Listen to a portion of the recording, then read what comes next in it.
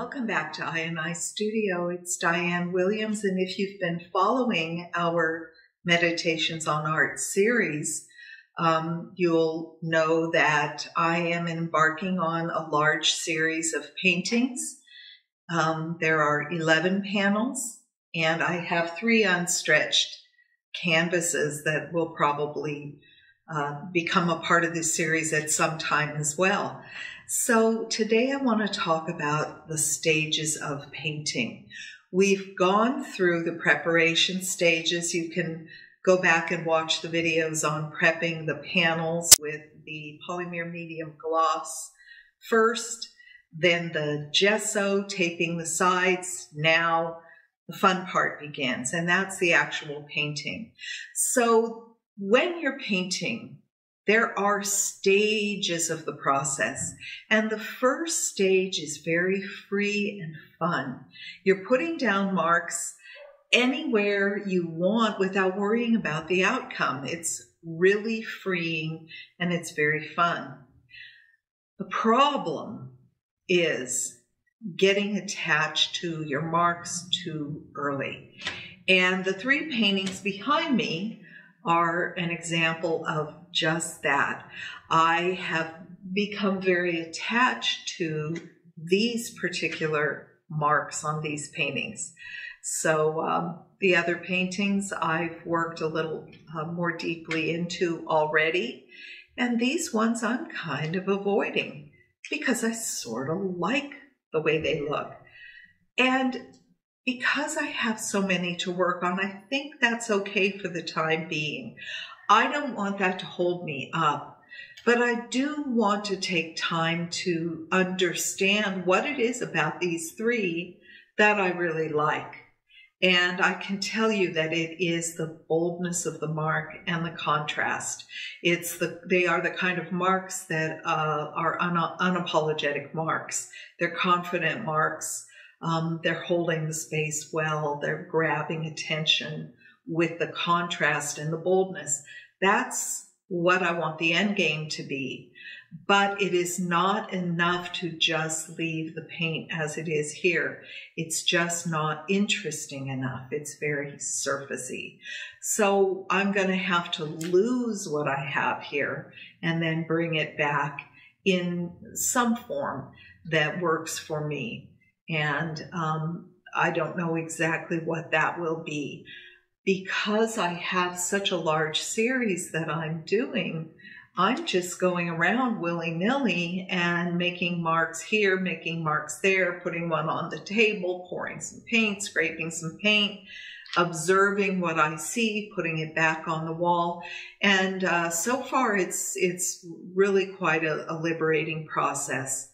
When I enter the second phase of the painting, I'm going to want to commit to composition and form and color. And that becomes a little more tricky. It can be a process of really blocking out areas that are too noisy, creating forms by blocking out around areas, bringing forms out, losing entirely what you loved about the painting, recreating it by going back to step 1. I've got to go back to the drawing board, and I don't mean by covering up the painting and starting over. I mean by freeing myself up and saying, at this stage, I'm just making marks, and it isn't about the composition and the form so much. So, phase 1, we're making the marks, we're putting our body into it. It's dancing with the forces that be, the muses, if you will. And then we're honing in on composition, and then we're finishing the process. And I've talked about it time and time again. So I'm going to take you on my journey a little bit and show you how I approach some of these steps, and you'll just see it's a long process. I would anticipate these 11 paintings will take me 2 or 3 months, maybe even more, to get some resolution on. The three behind me,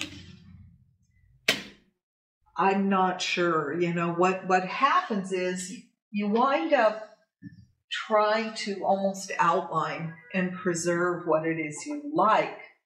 And that doesn't work either. It's probably going to get to the point that I'm going to say, forget about it, cover it up, recreate it, cover it up, recreate it. The great thing is we have cameras now, cell phones, that we can record our processes. So it's kind of easy to get back to where you were.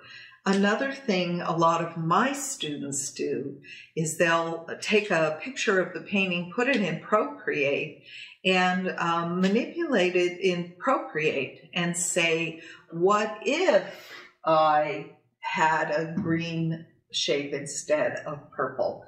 What if the background were red instead of white?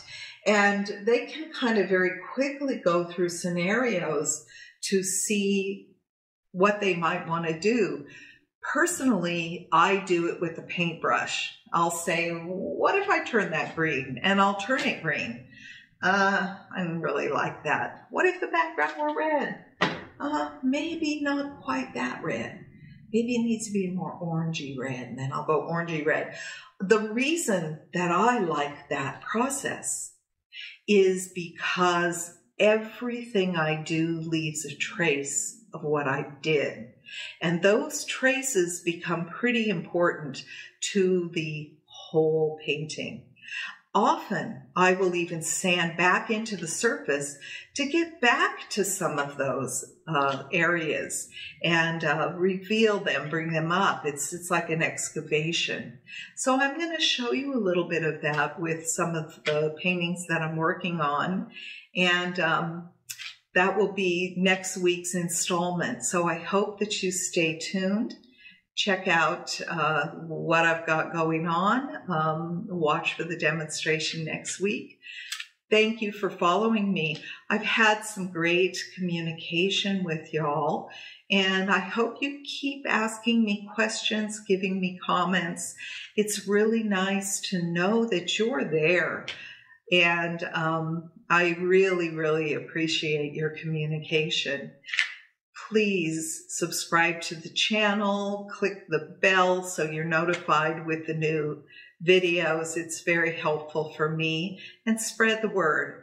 Also, do check out my website. There is a lot of workshops coming up. We have one in New Mexico and one in Sedona in the fall, and I'd love to see you there. We also have online small group mentorships forming right now.